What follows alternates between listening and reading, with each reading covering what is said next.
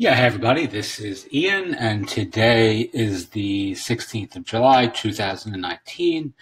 In this video, we are going to look at how to edit your Podia storefront or your course collection on your platform.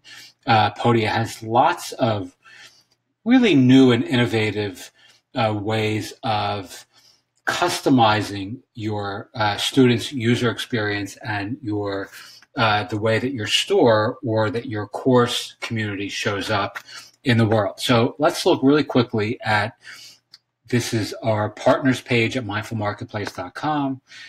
Let's see. Okay, actually, well, let's go here. So here's the live version. If you scroll down, you can see I just have this little header area. We help enlightened entrepreneurs build brands that change the world. This is our tagline. Here's a little bit of our mission statement.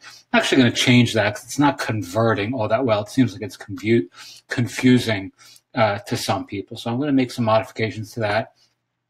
Here is the membership part of our community. This is available on the higher tiers or the middle tier and up on Podia, but it's where you can add a blog and you can add membership protected content. It has a Patreon-esque sort of feel. Really, it's really helpful for me and my brand.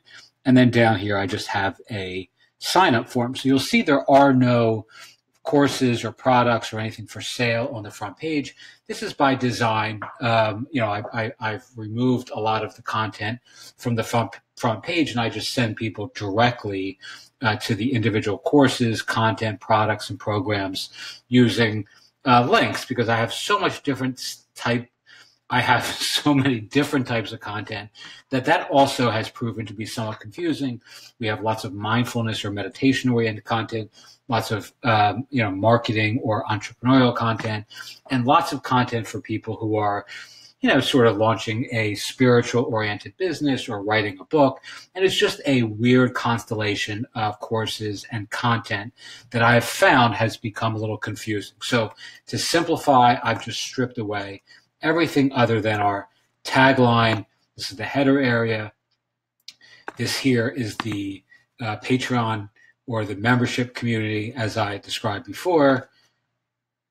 And again, as I already mentioned, this is just the sign-up form. So let's go into the back end of Podia, and we'll begin to make some edits that you'll see just how easy it is to customize your storefront and your community.